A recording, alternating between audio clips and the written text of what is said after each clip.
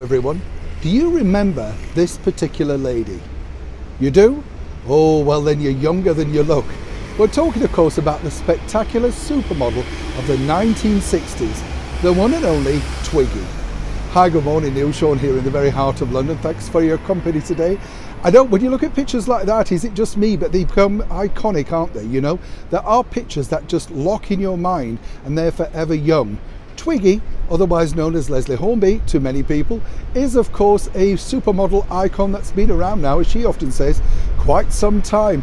Do you know, I've got to tell you a funny story though. I bumped into Twiggy late last year on the London Underground alongside her super acting husband Lee Lawson, and you know, it's strange, isn't it? You just bump into people and she said hello, how are you? You know, we had met before, obviously, seen her at many opening nights and stuff like that.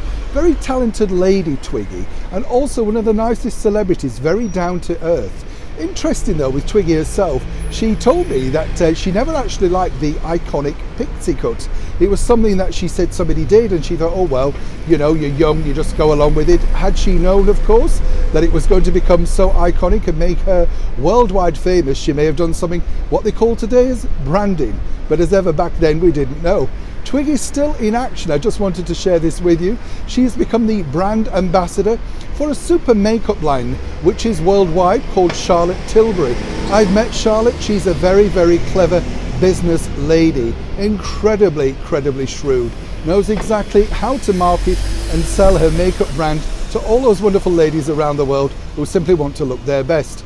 I know we'll be shot down for using the word ladies now, won't we? But Twiggy herself still marches on. As I say, she's the brand ambassador. She has her own clothing line for Marks and Spencer's over here, and still looks at acting and other opportunities to appear as herself or indeed as an actress. For those that don't know the story, she was of course discovered, became the face of swinging 60s, and as she herself said, she was a whirlwind of international jets, foreign travel, and of course just simply a wonderful time. Twiggy herself though then marched out to be herself by appearing on Broadway in The Boyfriend, and of course, I don't know if you remember this, but when I was at school, I think Twiggy was a bit embarrassed when I mentioned this, she did make a record and an album. The single was called Here I Go Again, great track, she appeared on Top of the Pops. But also, I remember, and this is what's strange, isn't it? It was also in conjunction with her marketing a moped. That's right, she had her own brand of moped. Little motorcycle, for those that don't know what a moped is in other parts of the world. So as ever, she's always been on top of things, marketing things, and keeping the brand of Twiggy well and truly alive.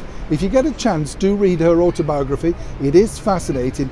It takes you back to a time of what really went on in Carnaby Street. But more importantly, I think for Twiggy herself, she's just thrilled as ever still to be back in the limelight, and more importantly, as relevant as ever.